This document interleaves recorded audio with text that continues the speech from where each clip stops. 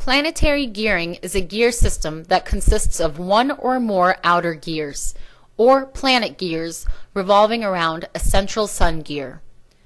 Usually, the planet gears are mounted on a movable arm or carrier, which itself may rotate relative to the sun gear. Epicyclic gearing systems also incorporate the use of an outer ring gear or annulus, which meshes with the planet gears. The sun, planet carrier, and annulus axes are concentric, and the axes of the gears are usually parallel to each other. The advantages of a planetary gear over parallel axis gear are compact size, higher efficiency, and low noise level. The planetary gearbox arrangement also creates greater stability due to the even distribution of mass and increased rotational stiffness. Disadvantages include high bearing loads, inaccessibility, and design complexity. Also, it is harder to find the reduction ratio in the planetary gear train than conventional gear trains. In this animation, we present a planetary gear system made up of 8 gears and 1 carrier arm. The number of teeth on the green annulus gear is 96. On the yellow planetary gear, it is 24. On the planetary gears, it is 48. And on the blue sun gear, it is 24.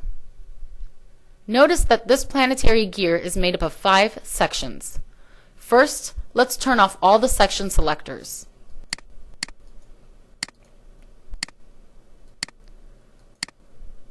Now, let's turn them on one section at a time. The first section shows the cross-section of the input shaft. Here, the red line shows where the section has been cut.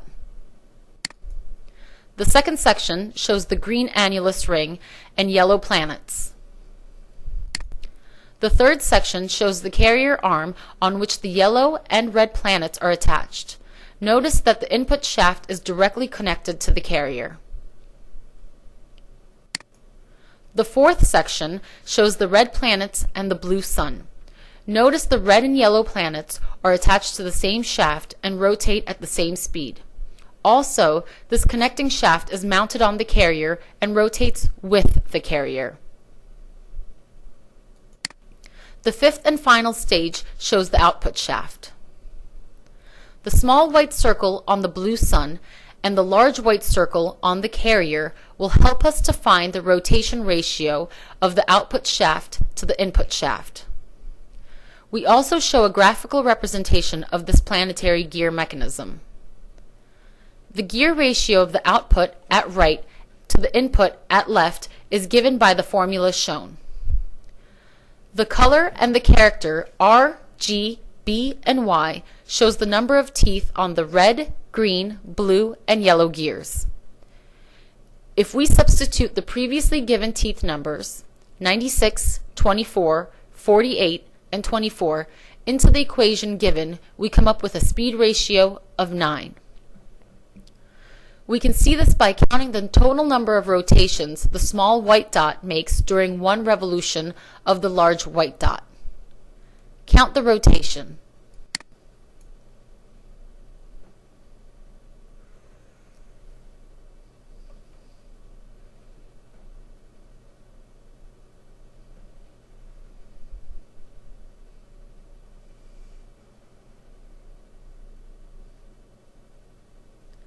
As you can see, that the rotation is 9.